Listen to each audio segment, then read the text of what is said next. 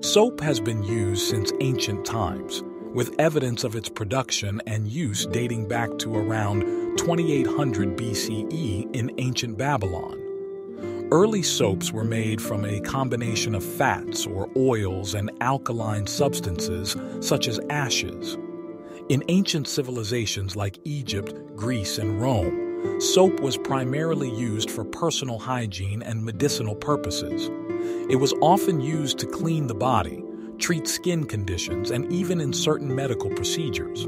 The process of making soap in ancient times involved rendering animal fats or using plant oils and mixing them with an alkaline substance like ash or lye.